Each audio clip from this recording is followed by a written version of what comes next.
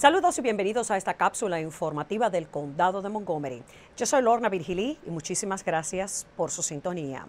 Durante un periodo de 36 horas se acumularon más de 38 pulgadas de nieve. El temporal invernal que nos azotó dejó las escuelas cerradas, oficinas, negocios y el gobierno cerrados por días. Tras toda esa nieve, el proceso de regresar a la normalidad ha sido paulatino, pero a la vez constante. Los empleados del Departamento de Transporte del Condado han trabajado casi 5 días, las 24 horas al día, para apartar y remover la nieve. Las acumulaciones más elevadas fueron de 38 pulgadas y medias en la zona de North Potomac. Más de 1,000 camiones fueron parte de la flotilla de Montgomery para apartar la nieve en 5,000 millas de las calles dentro del condado. El ejecutivo del Condado de Montgomery, extiende petición a los residentes de apartar la nieve de las aceras frente a sus casas como parte del cumplimiento de la ley del condado. Después de la tormenta invernal monumental que trajo acumulaciones de nieve por encima de los 3 pies, el condado le pide a los residentes el remover la nieve frente de sus hogares lo antes posible. Con esta petición, el condado tendrá que enforzar el cumplimiento de la ley de limpiar las aceras y esto sería razonable y tendría sentido común. Bajo la ley del condado, se requiere de los residentes el limpiar la nieve y hielo de las aceras dentro de un periodo de 24 horas después del paso de la tormenta invernal. Es de suma importancia que los niños no caminen por la calle rumbo al colegio. También es importante que las personas mayores caminen por las aceras con seguridad y que todos los peatones, usuarios del transporte público, del metro y de los autobuses Ride-On, puedan desplazarse con seguridad. Si usted sabe de algún vecino o vecindario donde no han apartado la nieve de las aceras, puede quejarse y formalizar una denuncia visitando mc311.com para que sean multados. Durante la tormenta, el condado conjuntamente con la Cruz Roja improvisaron un albergue en el centro de actividades del Parque Boer en Gaithersburg. Esto fue para acomodar a los residentes de un complejo de apartamentos cuyo techo se desplomó parcialmente y también perdieron la calefacción. Unos 50 residentes de la ciudad de Gaithersburg terminaron pasando al menos una noche en este albergue. El ejecutivo los visitó para asegurarse que estaban en bien estado y también para extender agradecimiento a los empleados y voluntarios que trabajaron en el albergue. El Centro de Operadoras 311 del condado recibió miles de llamadas durante y después de la tormenta. Unas 70 operadoras se instalaron en el centro desde el viernes a las 6 de la mañana y durante más de 100 horas estuvieron contestando las llamadas de los residentes. El volumen de llamadas se elevó a 24,000 el lunes después de la tormenta. Imagínense que en un día regular se reciben un promedio de 2,000 llamadas. Muchos de los que llamaron indagaban sobre las operaciones de despejar la nieve y las operadoras dieron servicio las 24 horas al día.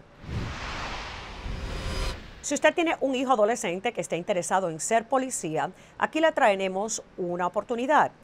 La Policía de Montgomery ha lanzado el programa de cadets. Están aceptando solicitudes para comenzar un curso que durará 6 semanas durante el verano. La meta es comenzar a adiestrar a futuros policías desde temprana edad. Aquí están los requisitos: tener 18 años de edad, graduado de bachillerato o haber obtenido el GED, tener una licencia de conducir válida y pasar una investigación del pasado delictivo.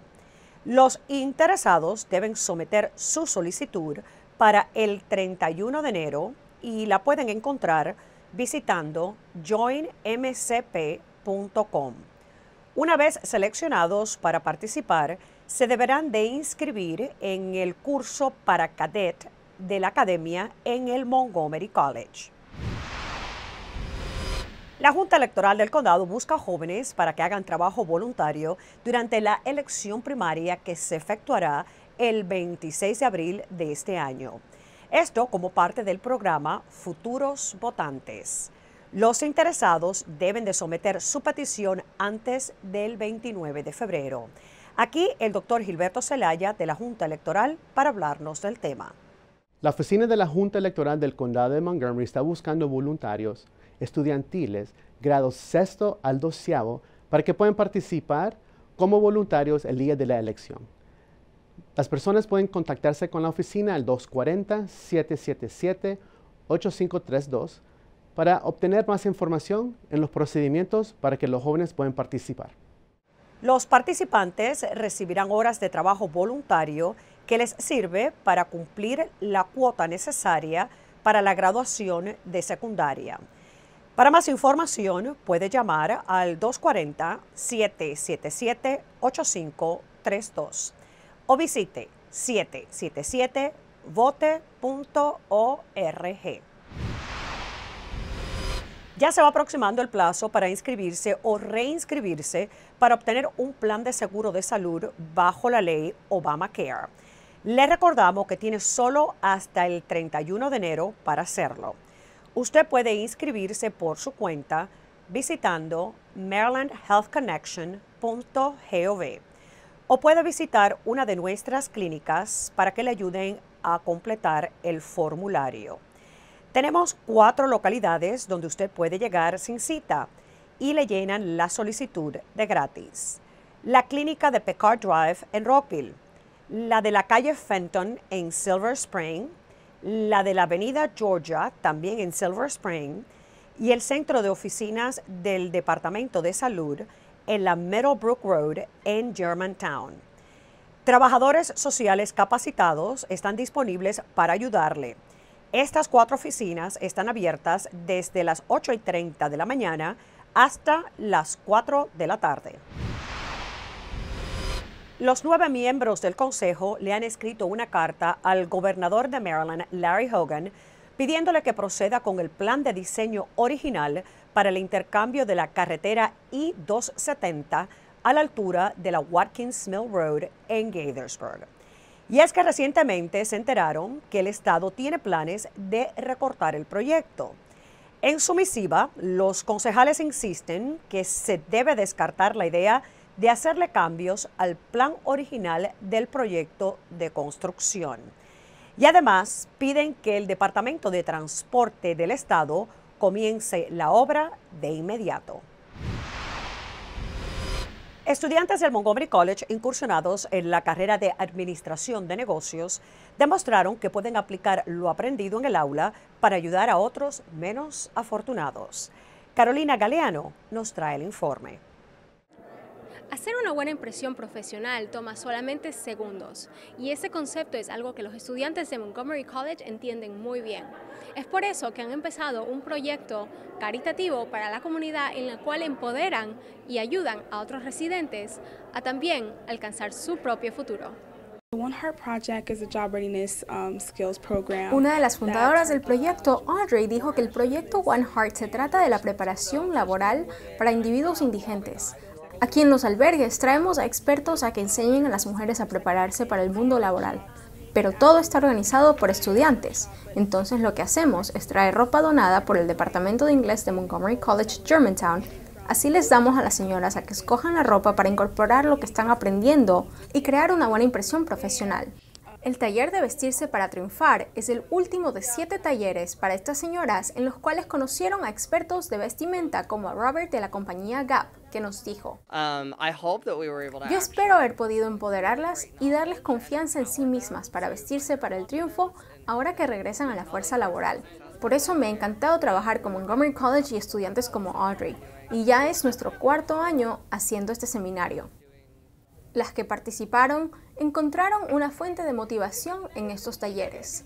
Nos cuenta Sonji que hicimos unos posters de visión para pensar en cómo nos imaginábamos a nosotras en un futuro, y para mí eso me ayudó a concretar mi visión y preguntarme cuál es mi siguiente paso. Me ayudó a crear un plan para mi futuro. El proyecto celebró las historias y la valentía de mujeres que se atrevieron a imaginarse un mejor futuro. Para Cápsula Informativa desde Rockville, Carolina Galeano. Todos los meses, los estudios de Montgomery Community Media se convierten en un salón para empresarios. Así es, sostienen un taller para dueños de pequeños negocios. En esta ocasión, el orador invitado fue el senador federal Ben Cardin. El senador habló sobre el clima económico en Montgomery y trajo información sobre diferentes programas del gobierno federal que respaldan a las empresas pequeñas, como por ejemplo los préstamos a bajos intereses de la Administración Federal de Negocios. Para más información, visitar sba.gov. Nuestra Oficina de Protección al Consumidor siempre está aquí para defenderle a usted de diferentes estafas. Hoy nos traen unos cuantos consejos de qué debe hacer a la hora de emplear un mecánico para su auto. Primero, utilice un taller que le sea recomendado por alguien que ya recibió servicio.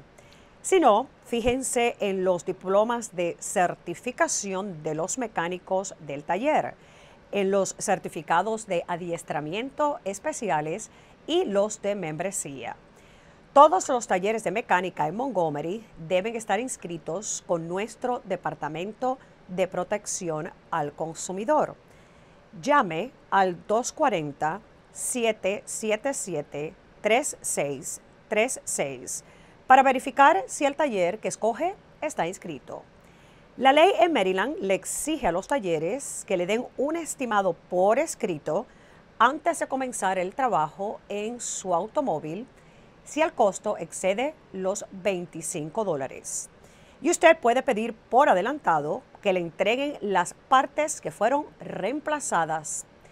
Si piensa que ha sido estafado o timado en el arreglo de su carro, puede formalizar la denuncia llamando al 240-777-3636 o visitando Montgomery County md.gov/consumer.